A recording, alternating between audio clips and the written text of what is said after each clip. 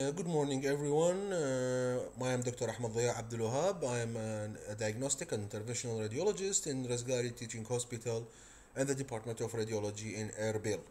Uh, Welcome to the Daily Tips. Today we are going to talk about a very common uh, pathology that is usually seen in pediatric age group, and that is the vesicoureteric reflux. The vesicoureteric reflux is a congenital abnormality.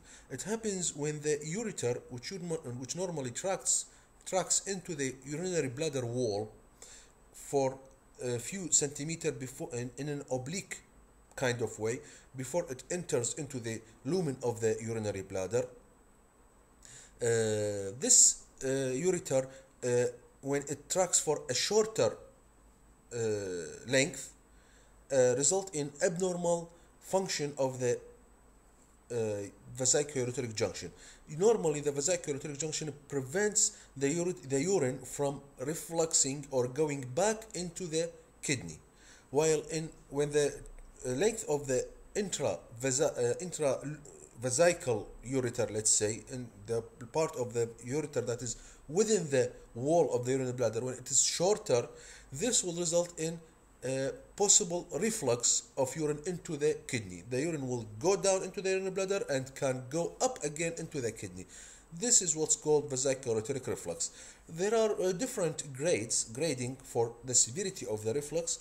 That is the determines what is the proper management for each case, and this is a decision of the patient, family, the neurosurgeon, and according to the severity of the condition. So, regarding the grading, the normal pattern of vesicoureteric anatomy, let's say, is when you have this ureter, and the ureter goes into the urinary bladder. The ureter go oblique in an oblique fashion, oblique way, through the wall of the urinary bladder and opens into the lumen of the urinary bladder. This is the normal anatomy. And when the length of the ureter in the wall of the urinary bladder is short, this will result in abnormal function of the vesicoureteric junction, where the urine will be able to go back into the renal collecting system. So this is what's called grade 1 reflux. When the urine goes back, it goes into the ureter for variable length, will result in maybe mild hydronephrosis, hydroureter, mild, but it does not go back into the pelvic calyceal system. It does not go all the way back into the kidney. This usually grade 1 will usually with time it will resolve. It will be normal, restored to normal again. So usually you wait and see for this kind of reflux. Regarding grade 2, when the urine goes back all the way into the urinary bladder and fills the pelvic calyceal system, but there is no hydronephrosis, there is no dilatation of the renal pelvis or the renal calyces. Okay, this is grade 2 vesicoureteric reflux. While grade 3, when there is reflux of the urine all the way back into the kidney with some mild dilatation of the ureter and the pelvic calyceal system.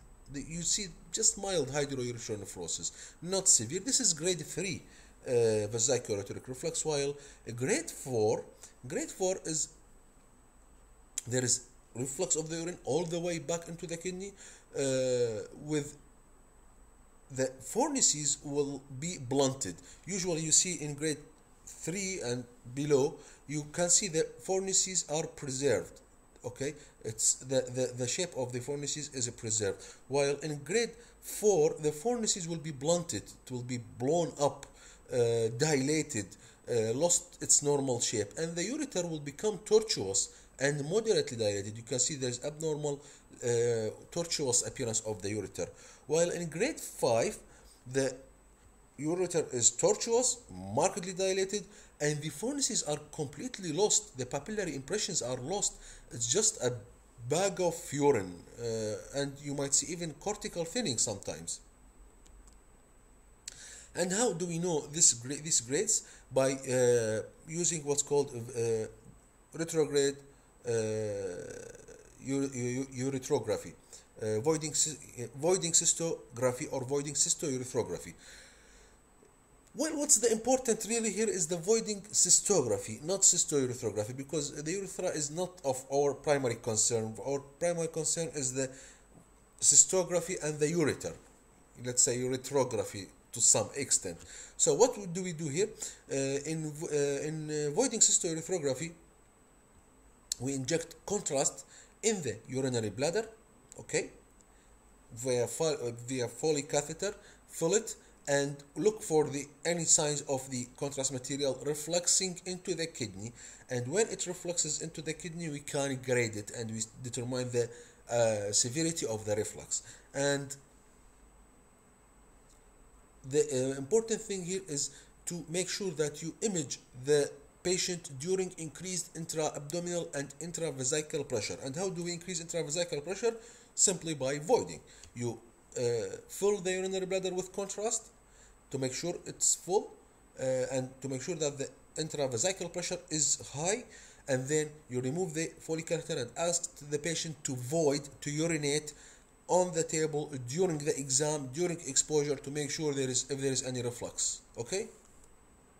So, for example, in this case, you can see there is evidence of reflux of contrast material into the pelvic calyceal system, all the way into the kidney. However, the kidney is not hydronephrosis, it's not dilated.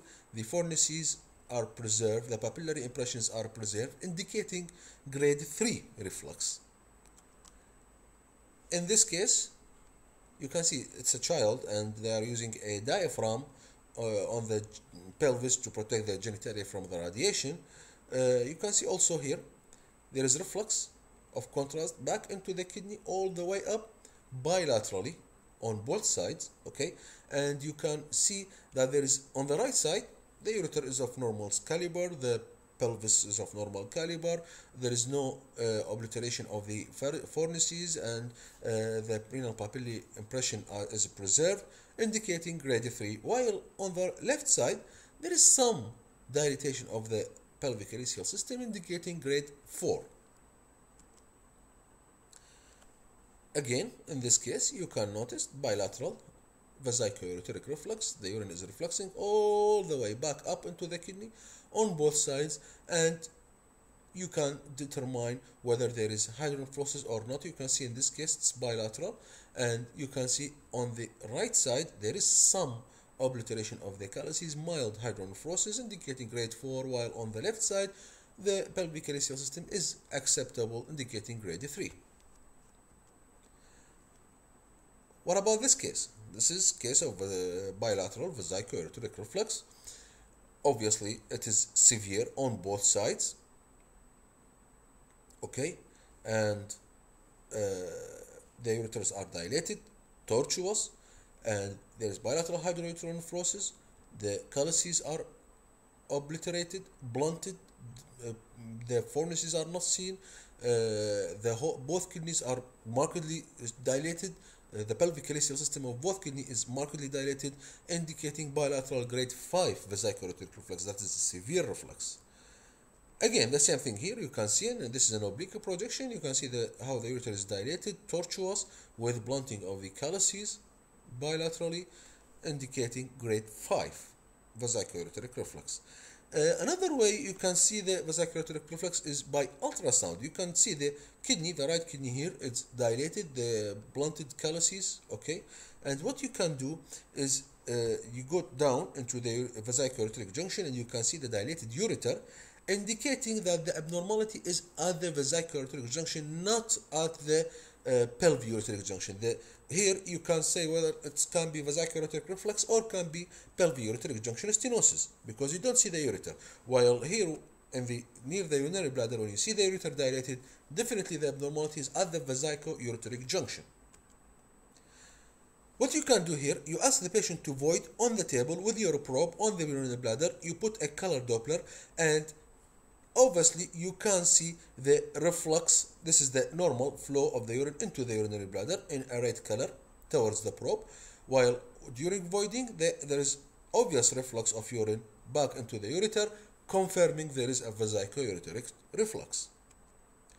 Another example, you can see the urine here in the urinary bladder is turbid and multiple internal echoes indicating UTI, urinary tract infection. The urine is turbid, it's not clear, and you can see the direction of the flow of urine in without voiding and with voiding is different. It's red here, it's blue here, confirming the presence of vesicoureteric reflux.